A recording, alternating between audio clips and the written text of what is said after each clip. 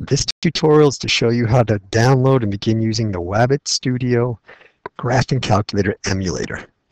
This program behaves just like a Texas Instruments 83 or TI-84 graphing calculator.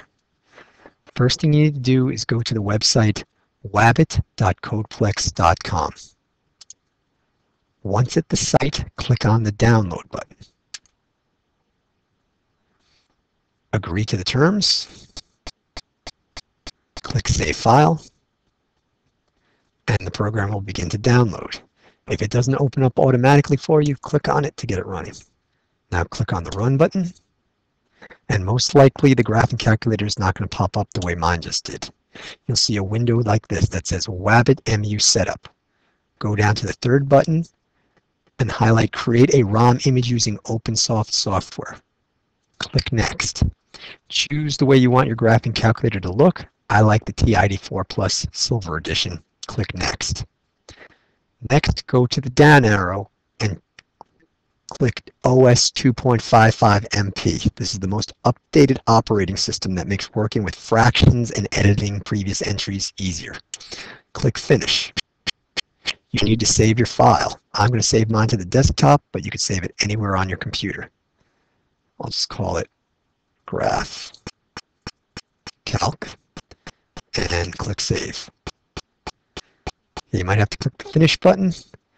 There's a very good chance that your calculator will pop up just with this little green screen. If that's the case, go to the Calculator menu and click on Enable Screen.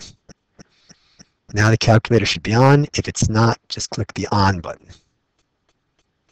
Now you can just begin using the calculator. So I'll click 7 plus 9, Enter, and you can see my calculator is working.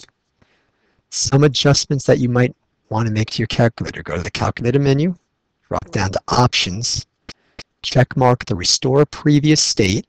That means when you turn off your calculator and then you turn it back on, it'll pick up right where it left off.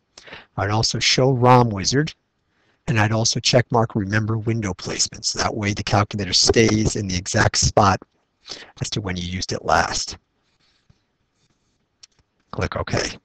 Okay, at this point I'm going to X out of everything and show you how to turn your calculator back on. Okay, right now somewhere on my desktop where I saved it is the graphcalc.rom icon. If I click on that, basically it's not going to start up. So I'm going to get rid of this thing. What you have to do is you have to find your downloads file on your computer. I'm using Windows 7. I hit the Start button. I go to my name, and I see over here it says Downloads. I'm going to click on that, and then I find the download of Wabbitemu. You could cut and paste it, or I'm going to drag it to my desktop.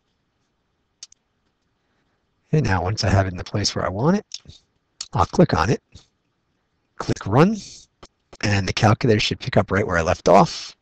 Or in this case, I have to turn it on, and there you go.